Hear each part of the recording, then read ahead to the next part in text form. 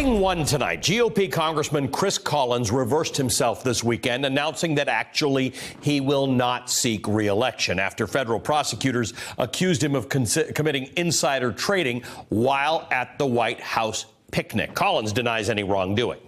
Collins was the first member of Congress to endorse Donald Trump for president, and now an arguably even bigger Trump fan has entered the race to replace him. Many people first met him back in 2010 when he ran for New York governor, debating both this guy, the rent is too damn high guy, and the Manhattan Madam, Kristen Davis, among many, many others. But now he wants to leverage his relationship with Trump for a seat in Congress. I want the 27th district to benefit from my access, my relationship with the President of the United States. The return of Buffalo, New York's own mini-Trump, Carl Paladino, is thing two in 60 seconds. So Carl Paladino has jumped into the race to replace fellow Republican Chris Collins in Congress after Collins announced he won't run for re-election while facing insider trading charges. Paladino was the New York co-chair of Donald Trump's presidential campaign, despite a history of scandal. When he was running for governor in 2010, a trove of Paladino's emails featured racism, bestiality, and pornography.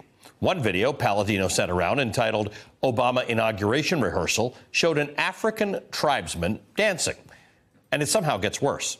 Asked his hopes for 2017, Paladino said he wanted Barack Obama to die of mad cow disease and that Michelle Obama should return to a cave in Zimbabwe, among other awful things.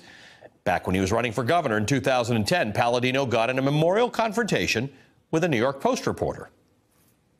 You send another goon to my daughter's house and I'll take you out, buddy. You're going to take me out? Yeah. How are you going to do that? Watch. What are you, threatening me? Palladino was crushed in that governor's race, losing to Andrew Cuomo by 30 points. In his concession speech, he made a promise that despite all the scandal is now coming true in the era of Trump. Make no mistake, you have not heard the last of Carl Paladino.